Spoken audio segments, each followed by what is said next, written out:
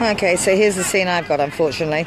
I made the mistake of stepping 1 foot past a police officer when they were beginning to start the cordon. They hadn't formed yet, but as they were beginning to form it, I just took a step past her to turn around and get a better view, and then she just blocked me and said that I couldn't go back. So I've essentially been awake for 24 hours to fulfill a role as a welfare officer in there and live streamer, and now I'm excluded. I can't get anywhere close to it. So you'll have to look up Kieran Dunn, Frank Roberts, and there were 2 more I mentioned in my last live stream. I can't remember the names, who are also live streaming. So find other live streamers from inside. And unfortunately, I'm stuck in this external position until they can clarify whether I get to go back in and do the welfare work or not. It's been a heck of a long hours to be excluded for no reason. I rather lost my temper in the last video, sorry, but that was just an affront, you know, when you're a totally law-abiding citizen who for 6 months has stood here and opposed this and made no criminal actions ever in your life, and then to be ordered about, told where you can stand, told where you can't stand, what you can do, and you can't fulfill something that you've been you've been to planning meetings and things to sort out. It's so difficult to accept that, because I don't consider that these police have very much authority anymore, because essentially they're facilitating a frack site, which to me is a crime, and they're stopping peaceful protest, and that to me is the wrong way round for the law. So my respect for what they tell me to do is nil, because as far as I'm concerned, they should be out there telling Francis Egan what to do, or the site staff what to do, not me.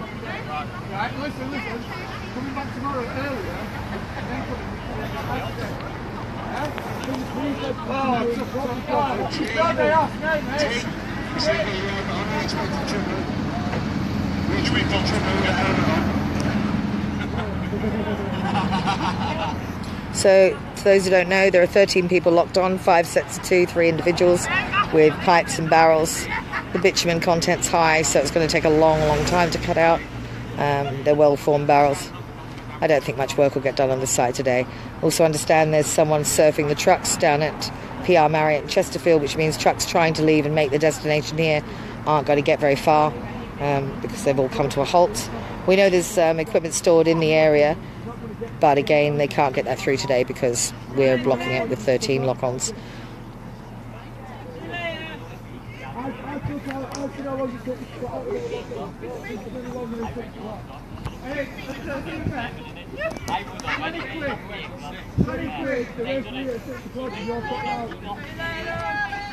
See you, sweetheart.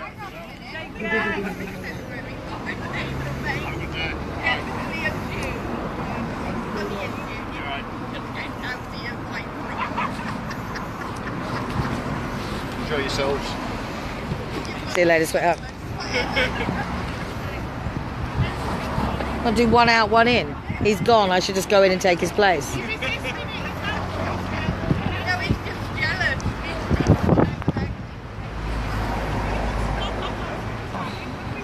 What bloody glasses are in there now? Where? On your jeans. Yes. Thank you. They're usually on my face and I don't know they're there. Damn, if I hadn't got them, I might have been able to convince you to let me go back in and get them. I'm sure you'd have given in on that one.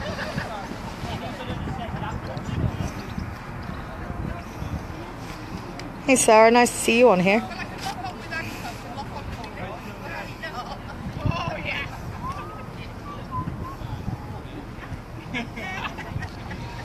So now it's just a waiting game. The protester removal team are here, and I think there must only be one team because we recognise all of those faces from the last lock-ons. My role was as the welfare officer for Councillor Gina Dowling, who's doing her first lock-on, and just as shared, we've been friends in the Green Party for a long time, and I wanted to stay and support her because it's her first lock-on. I mean, she's a brave woman, but we have been together all the evening. We all started our lock-on at 2:45 this morning. We've had several meetings to plan it, and it feels awful not being there to support. I know there's other people who can, but it was just there was an affinity group sort of thing. Are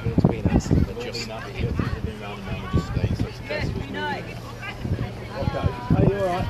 You can do a corner. You grab these guys, do that? Yeah. Cross. And then we're just going to do a sweep all the way along. Anyone that's got a welfare officer, or anywhere that can do it. I am a welfare officer. I suppose that helps. Alright, however, we'll basically pull them all out that side. So the police are going to move us all on. Anybody in there who's not either locked on or a welfare officer is going to be moved out, which is where we knew our roles would be in there as the welfare officers. Last time there was a lock-on, they only allowed one welfare officer, but then there was only 4 people in the lock-on. This time there's 13. 2 are in wheelchairs, a few have medical health issues, and they're all local people, 11 of whom have never done an action in their lives. So welfare officers are more important on this lock-on possibly than usual. Because of that, because this is an unusual situation for residents to find themselves in. And my vision's going to be blocked now because they're filling them in, so I'll try the other side.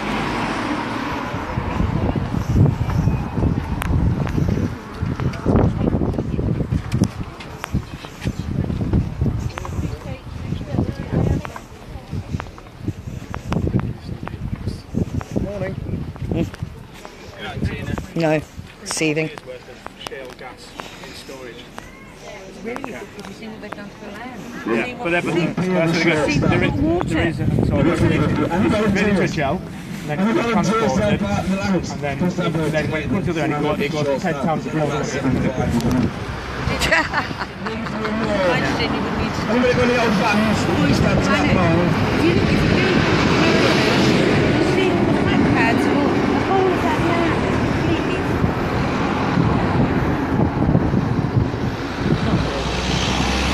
We used to live symbiotically in this nature. I feel so useless on the outside.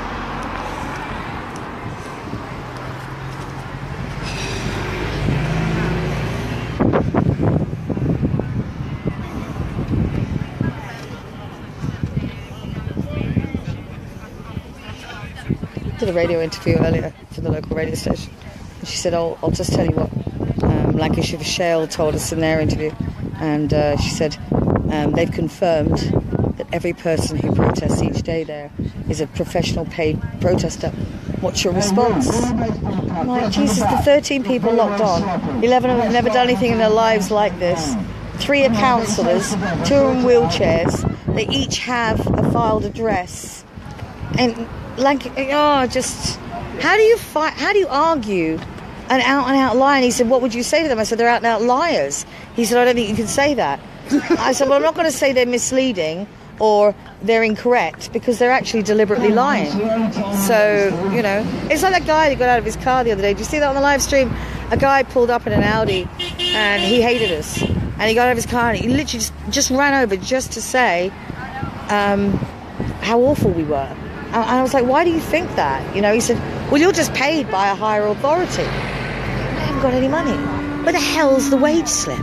20 quid a week I live on. I don't even draw frigging benefits. Do you know, and I worked out why they do that, though. Why they can think that, Lancashire Shale. Because I think if you're the mentality that thinks you only do something for money, the fact that they see us giving up 6 months of our lives at the side of a road, and that, the last 24 hours we've all been awake, just working this, that they can't understand how any human could do that without some win, without realising it's that obligation, it's the duty, it's the love of our children. They don't get that mentality. So they think it can only be money.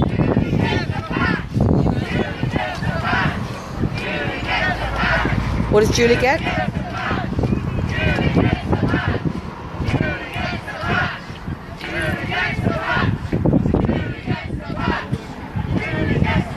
I'd love to tell you what they're chanting. It's...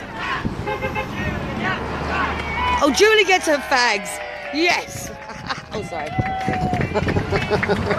Okay, so Julie's cigarettes were on the outside, and due to mass demonstration, her fags did indeed come across.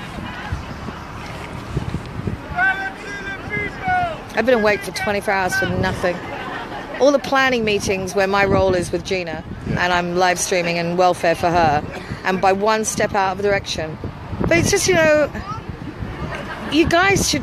You would think that trying to keep the peace would mean let's not create antagonistic situations that make no difference. My being this side or that side makes no difference. I've watched people leave.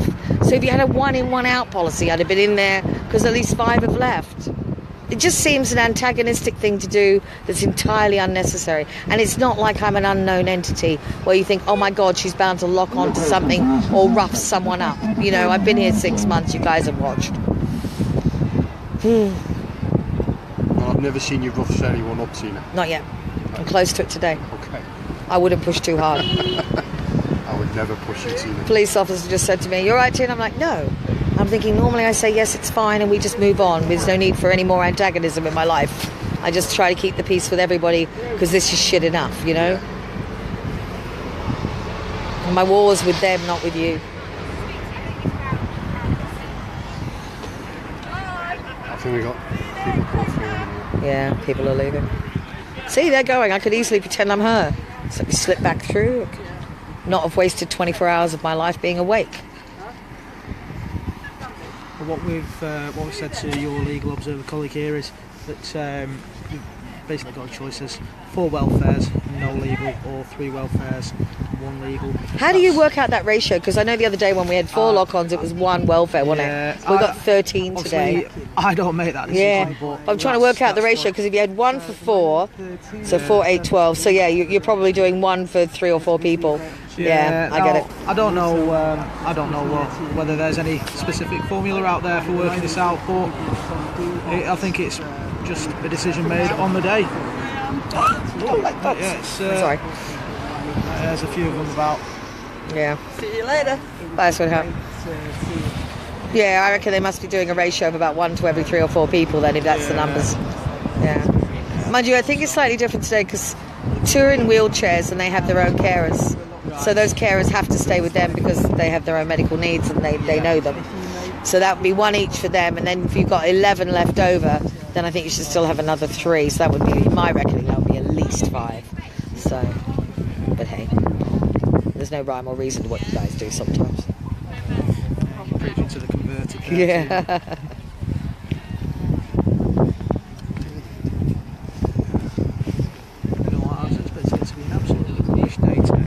Oh no, I knew.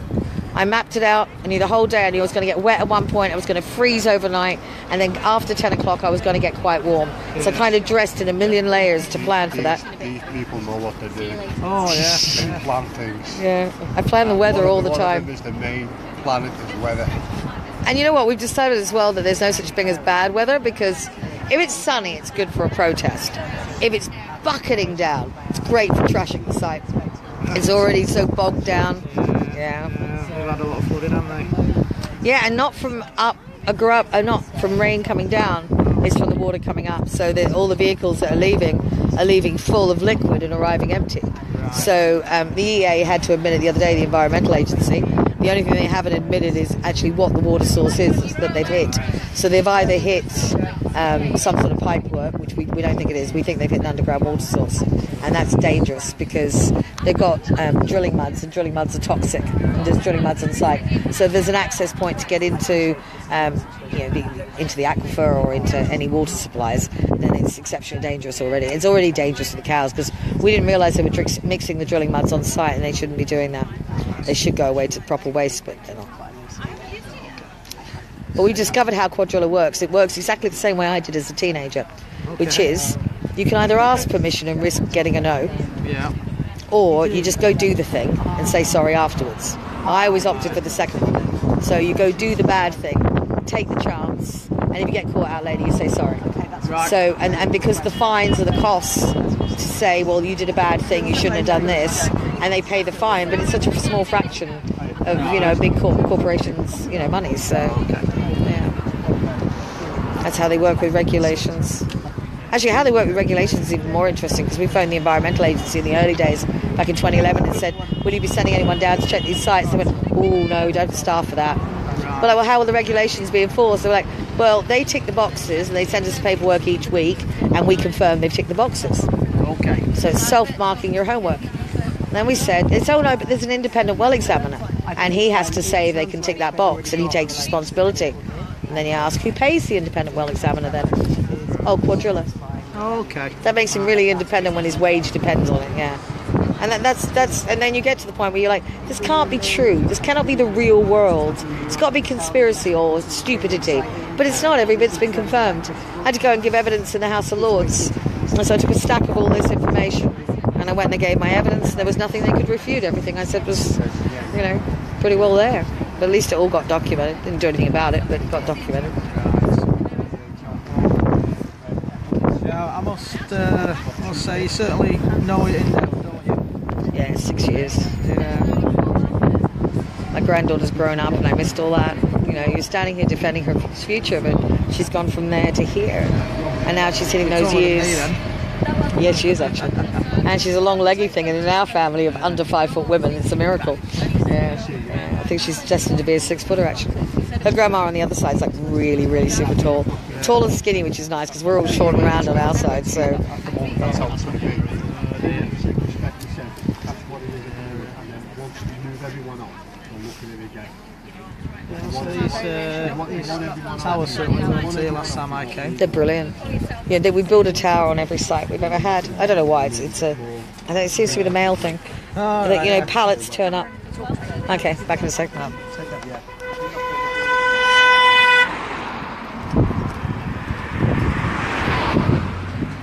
talking to my sister right here. That's fine, yeah. I'm not problems with that. Oh, but I'm on live stream, so is this a bad idea? Yes. I'm gonna pause this live stream and come back because my sister wants to say something.